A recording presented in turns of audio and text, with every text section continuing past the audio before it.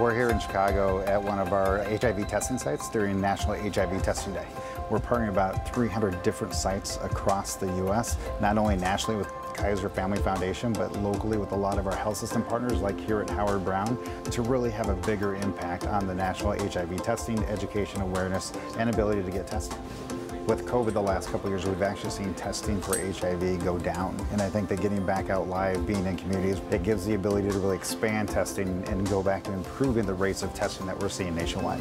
Historically, the LGBTQ plus community has always faced disparities and barriers when it comes to accessing, affirming healthcare. And so Howard Brown, that's part of their mission, is to bring those healthcare services to this community, make it accessible, and to bring these rapid HIV screenings to community today. So just a quick finger prick, and after a minute you can get a free HIV status check. If it comes back negative, great, we just give you more information, education about HIV. If it comes back reactive or positive, we connect you to all the resources that you would need to continue to ensure that you're still living a healthy lifestyle. Just providing them with that education and the resources to protect themselves and their other community members is really what we're here to do today.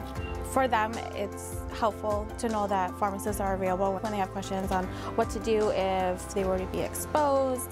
These medications and treatments are very expensive, and we have the resources to provide them to get a lower copay so that they can afford the medication.